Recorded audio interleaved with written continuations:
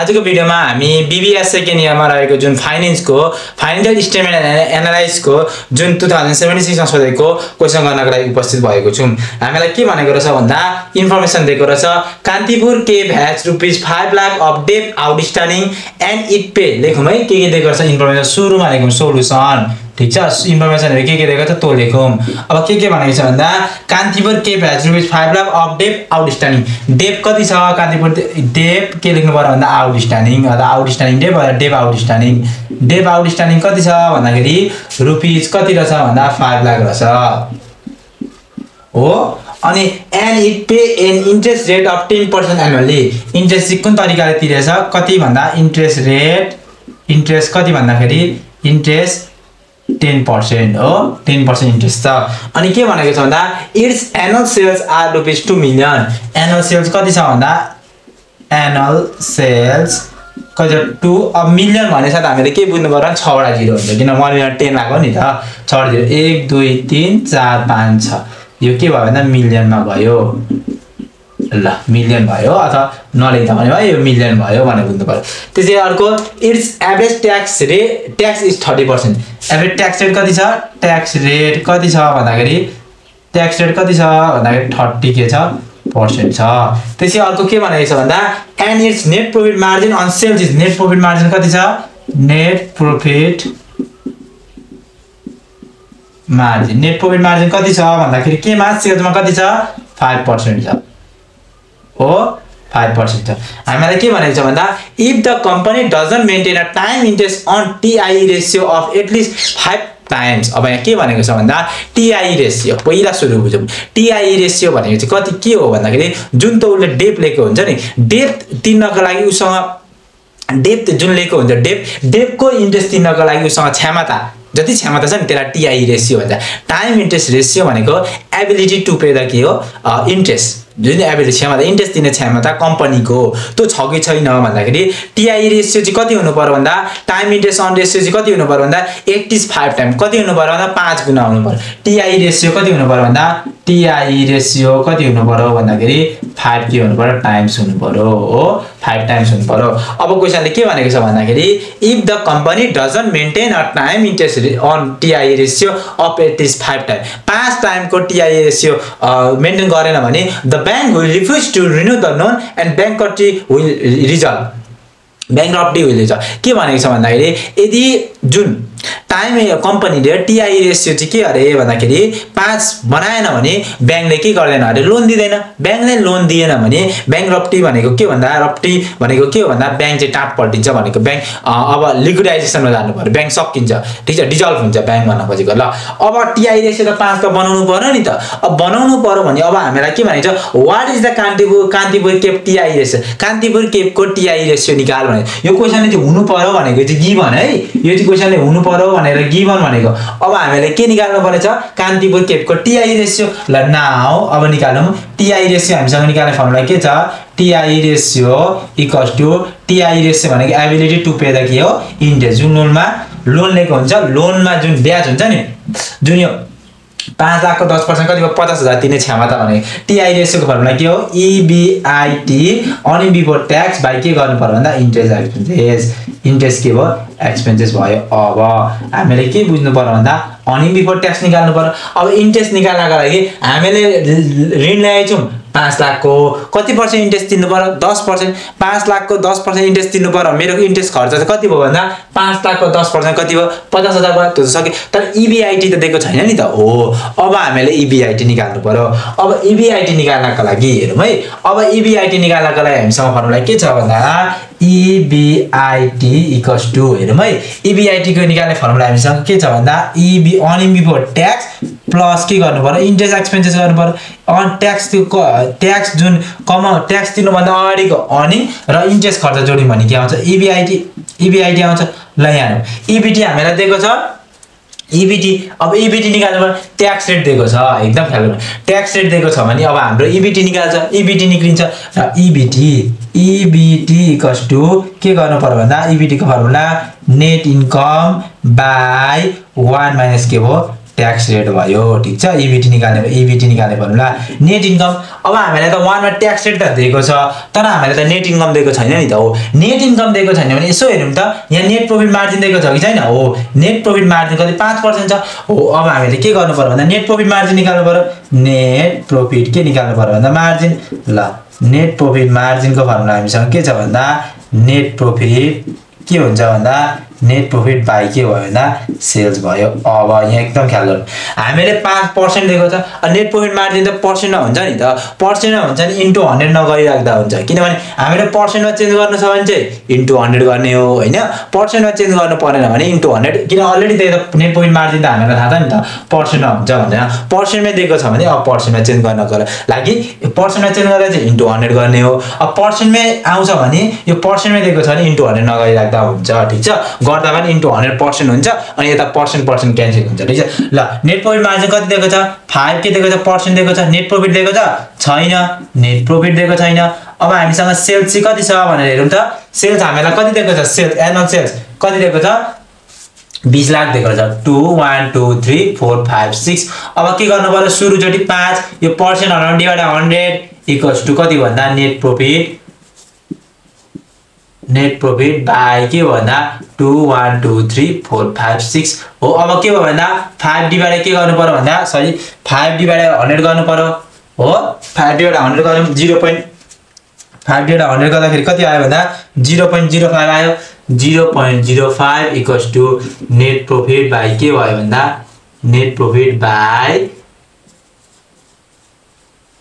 हो अब cross multiply गर्नु पर्यो 0.05 इन्टु के गर्नु पर्यो भन्दा इन्टु 2 लाख 20 लाख हामीसँग कति आयो भन्दा 1 लाख आयो हो भने चाहिँ हामीसँग नेट प्रॉफिट कति आएछ भन्दा नेट प्रॉफिट हामीसँग कति आयो भन्दा रुपीस कति आयो भन्दा 1 लाख आयो हो 1 लाख आयो हो अब नेट प्रॉफिट हामीसँग कति छ नेट इन्कम अथवा नेट प्रॉफिट हामीसँग कति छ भन्दा नेट प्रॉफिट अथवा नेट इन्कम कति छ भन्दाखेरि 1 lakh divide by 1 tax rate tax कति छ 30% छ यसलाई अब उतो बनाऊ ट्याक्स पर्सेन्ट हटाउनु पर्यो हो पर्सेन्ट हटाउन के गर्नु पर्यो 30% हटाउन डिवाइड 100 गर्नु पर्यो हो भने चाहिँ कति आयो भन्दा 30 डिवाइड 100 भनेको 0.3 आयो 0.3 आयो अब के गर्नु पर्यो अब हामीले के गर्नु पर्यो भन्दा 1 माइनस यता गर्नु 1 लाख 1 माइनस 0.3 गर्नु पर्यो 1 माइनस 0.3 भनेको 0.7 भयो 1 लाख डिवाइड 0.7 गर्दाखेरि हामीसँग कति आयो भन्दा मैले डाइरेक्ट गर्दै 142857 142857 पॉइंट कति आयो 14 आयो ईबीटी कति आयो 1414287 पॉइंट कति आयो भन्दाखेरि 14 आयो अब इन्ट्रेस्ट एक्सपेन्सेस कति छ इन्ट्रेस्ट दिएको छ यहाँ इन्ट्रेस्ट कति डेप हामीले लिएको 5 लाख 5 लाख को 10% कति भयो 5 लाख को 10% गर्नु पर्यो इन्ट्रेस्ट एक्सपेन्सेस आयो हो यहाँ माथि निकाल्नु ल इन्ट्रेस्ट एक्सपेन्सेस इन्ट्रेस्ट के भयो भन्दा एक्सपेन्सेस इन्ट्रेस्ट एक्सपेन्सेस कसरी निक्ल्यो हामीले लोन लिएको कति हो 5 लाख हो 5 लाख डेप कति छ 10% डिवाइड 100 हामीले इन्ट्रेस्ट चाहिँ कति दिनु पर्यो 50000 दिनु पर्यो हो कति दिनु पर्यो 50000 दिनु पर्यो अब हामीले के बुझ्नु पर्यो भन्दा यो दुईटा जोडौं प्लस 50000 जोड्दाखेरि हामीसँग कति आएको छ भन्दाखेरि 192857 कति आयो भन्दा 192857 पॉइंट कति आयो 1 के आयो 4 आयो हो 1 के आयो 4 आयो अब हाम्रो कति आयो भन्दा EBIT कति आयो भन्दा 1928 हेरौं एउटाको फर्मुला युज गरिन EBT को यो आएन अब EBT को EBIT पनि निकाल्न यो फर्मुला यो आएन EBT निकाल्यौं EBT बाट पनि नेट इन्कम छैन अनि कहाँ जानु पर्यो नेट प्रॉफिट मार्जिन जानु पर्यो नेट प्रॉफिट मार्जिन गरेर नेट इन्कम निकालेर पिछाडी एउटा गर्दै आको यो निकाल्यौं EBT निकाल्यौं EBT निकाले EBIT भने EBT प्लस इन्ट्रेस्ट एक्सपेन्स गरेको अब 19285 बाइ इन्ट्रेस्ट एक्सपेन्स कति छ 5 लाख को 10% कति भयो 50000 भयो भने चाहिँ कति भयो भन्दा डिवाइड के गर्नु पर्यो 50000 गर्नु पर्यो हामीसँग कति आयो भन्दा 3.8 कति आयो भन्दा 86 टाइम्स हो यहाँ आयो भाइ अब यहाँ आयो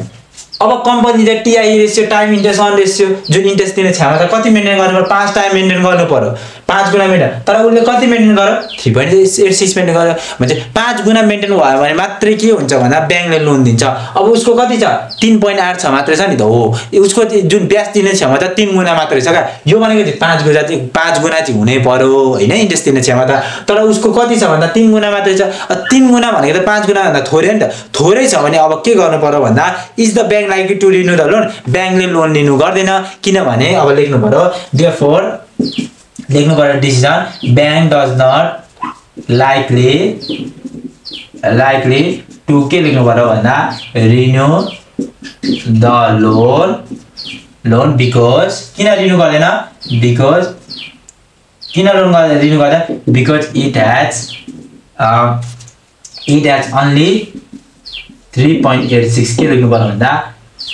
3.86 टाइम्स टीआई रेशियो उसको कति छ भन्दा जुन टीआई रेशियो भनेको चाहिँ ब्याज दिने क्षमता 3 गुणा मात्रै छ 5 गुणा चाहिँ हुनु पर्यो कति भयो कम्पनीको 3.8 छ मात्रै भयो त्यही भएर no bank does not like to renew the loan because it has only 3.86 TI ratio 3.86 भएको कारणले ब्याङ्कले के गर्दैन भन्दा लोन लिनु गर्नको लागि 5 चाहिँ हुनु पर्यो 5 भन्दा धेरै थियो भने ब्याङ्कले लोन दिन्थ्यो रिन्यू पनि गरिदिन्थ्यो तर अब उसको त थोरै छ नि त थोरै भएको कारणले अब के गर्दैन भन्दा ब्याङ्कले लोन लिनु गर्दैन अर्को by what percent net profit margin should increase in order to get loan renew गर्नको लागि नेट प्रॉफिट मार्जिन चाहिँ कतिले बढाउनु पर्यो अरे भन्दा अब नेट प्रॉफिट मार्जिन बढाउनु पर्यो पहिला कति छ 5% छ अब बढाउनु पर्यो भने अब हामीले नयाँ नेट प्रॉफिट मार्जिन निकाल्नु पर्यो क्या नयाँ नेट प्रॉफिट मार्जिन निकाल्नको लागि हेरौँ है अब नयाँ नेट प्रॉफिट मार्जिन निकाल्नको लागि के ख्याल गर्नु पर्यो भन्दा नयाँ नेट प्रॉफिट मार्जिन निकाल्नको लागि नेट प्रॉफिट मार्जिनको फर्मुला के छ नेट प्रॉफिट बाइ सेल छ हो नयाँ नेट प्रॉफिट मार्जिन निकाल्नु पर्यो भने अब हामीलाई त नयाँ नेट प्रॉफिट त चाहियो नि त हो नयाँ नेट प्रॉफिट चाहियो भने अब हामीले नयाँ नेट प्रॉफिट कहाँबाट निकाल्ने भन्दा जुन क्वेशनमा टीआई रेशियो दिएको छ नि हो यसबाट निकाल्नु पर्यो क्या किन यसो गर्नु पर्यो भन्दा अब क्वेशनले हामीलाई नयाँ नेट प्रॉफिट मार्जिन कतिले बढाउनु पर्यो अरे नयाँ नेट प्रॉफिट मार्जिन कति बढाउनु जसले गर्दाखेरि के हुन्छ भन्दा लोन के हुन्छ रिन्यू हुन्छ अब नयाँ हामीले नेट प्रॉफिट मार्जिन निकाल्नको लागि त नेट प्रॉफिट त चाहियो नि त नेट इन्कम त चाहियो नि त नेट इन्कम कहाँबाट निकाल्ने भन्दा कहीँबाट एनुअल सेल्सबाट पनि निक्लिँदैन ट्याक्स रेटबाट निक्लिँदैन नेट प्रॉफिट मार्जिनबाट पनि निक्लिँदैन अब त्यसो गयो भनेपछि अब हामीले के गर्नु पर्यो भन्दा नयाँ नेट प्रॉफिट मार्जिन निकाल्नको लागि सुरुमा हामीले के गर्नु पर्यो भन्दा net profit मार्जिनको net profit by sales into 100% हो नेट प्रॉफिट छैन सेल्स त हामीलाई दिएको छ नि त हो सेल्स त यही हो तर हामीलाई नेट प्रॉफिट छैन हो अब नेट प्रॉफिट अथवा नेट इन्कम कहाँबाट निकाल्ने भन्दा यो टीआई रेशियो दिएको छ नि क्वेशनले हो यो टीआई रेशियोबाट निकाल्ने र टीआई रेशियोको फर्मुला के हो भन्दा टीआई रेशियोको फर्मुला हामीसँग के छ भन्दाखेरि EBIT बाइ के भयो भन्दा इन्ट्रेस्ट एक्सपेन्सेस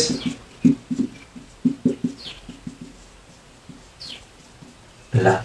इन्ट्रेस्ट एक्सपेन्सेस हो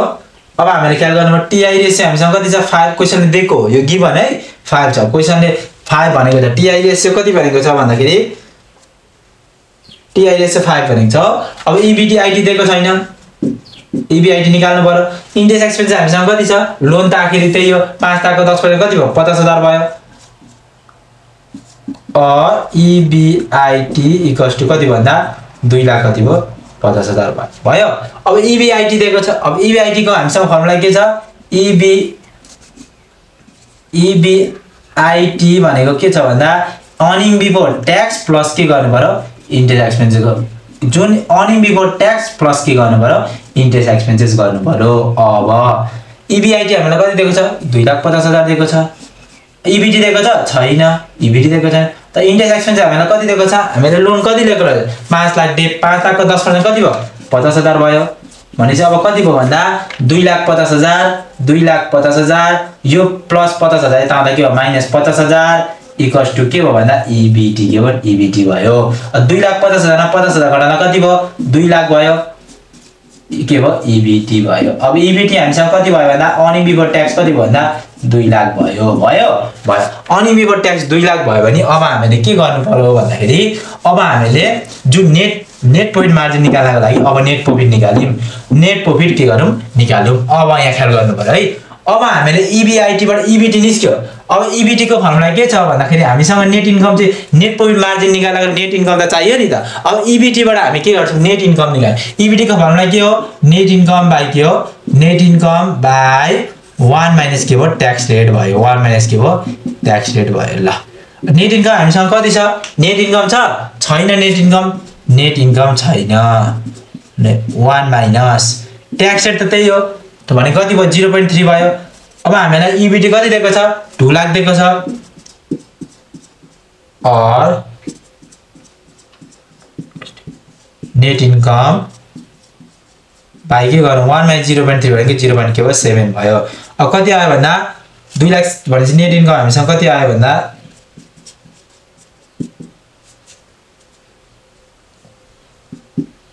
1 लाख कति आउने रहेछ 1,40,000 आउने रहेछ हो 1 लाख कति आउने रहेछ भन्दाखेरि 2 लाख इन्टु 0.7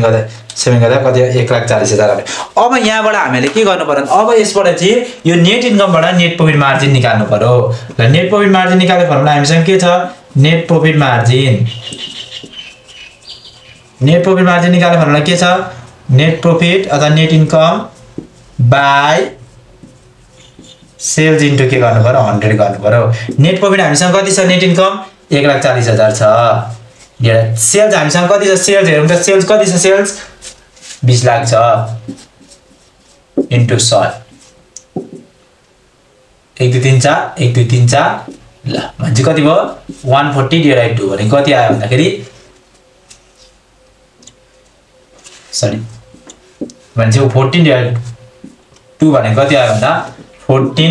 डिवाइड 2 कति आयो भन्दा 7 आयो हो नयाँ कति भयो भन्दा 7% भयो अब कतिले चाहिँ इन्क्रिज बढ्नु पर्यो आइएनसीआरएस इन्क्रिज बढ्नु पर्यो बढाउनु पर्यो भने अब कतिले बढाउनु पर्यो भन्दा पहिलाको नेट प्रॉफिट मार्जिन कति छ 5% छ अहिले कति छ 7% छ अब कति पर्सेन्टले बढाउनु पर्यो भन्दा अब पर्सेन्ट निकाल्नु पर्यो percent increase in net profit margin कति पर्सेन्टले बढाउनु पर्यो भनेर हामीसँग के छ फर्मुला कति पर्सेन्टले बढाउनु पर्यो भन्दा नेट प्रॉफिट मार्जिन भनेर अब हामीले नेट प्रॉफिट मार्जिन कति पर्सेन्टले बढाउनु पर्यो भने अब हामीले ख्याल गरौँ पहिलाको नेट प्रॉफिट कति छ नेट प्रॉफिट मार्जिन कति छ पहिलाको 5% छ अहिले कति छ 7% छ हो अब के गर्नु पर्यो भन्दा हामीले new net profit margin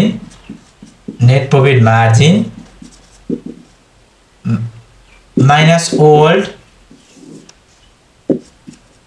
net profit margin divided by old net profit margin into के गर्नु 100 गर्नु पर्यो ठीक छ into के गर्नु पर्यो 100 गर्नु पर्यो ल अब नयाँ नेट प्रॉफिट मार्जिन कति छ 7% छ 7% पहिलाको कति छ भन्दा पहिला कति छ 5% छ पुरानो नेट प्रॉफिट मार्जिन कति छ पुरानो त 5% हो नि त 5% इन्टु के गर्नु पर्यो 100 गर्नु पर्यो अब 7% माइनस 5% 2% बाई 5% इन्टु के गर्नु पर्यो 100 गर्नु पर्यो पर्सेन्ट क्यान्सल 5 5 टु 10 2 2 जग्गा थियो 40 के भयो पर्सेन्ट लास्टमा चाहिँ पर्सेन्ट नेट प्रॉफिट मार्जिन भनेको पर्सेन्टमा आउँछ हो मान्छे कति पर्सेन्टले के गर्नु पर्यो भन्दा by 1% net profit margin should increase in order to get the loan लिनु भन्दाखेरि द